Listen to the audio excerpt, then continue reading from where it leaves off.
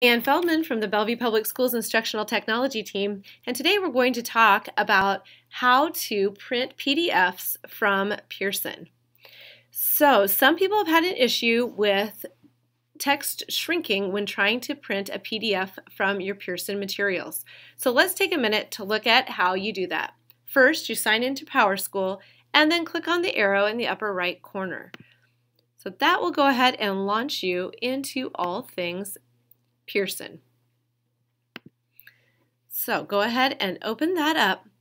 Now, once you're here at the Pearson Easy Ridge, remember that you need to access your materials over here on this left-hand panel.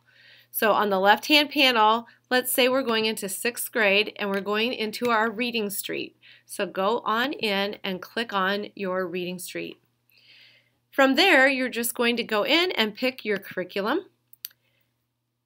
And now, right here from this first menu, if you go across the top, you'll notice one of the pull-down menus is Tools.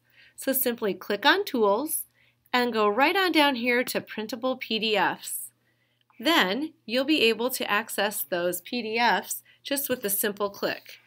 So for example, we can just go in here and pick Let's Practice It, and then you'll see all of the Let's Practice worksheets pop on up, and when you click one, it'll pull up right here in a preview window, and then all you need to do is click on that print button and it will send a copy of that right down to the printer in your school.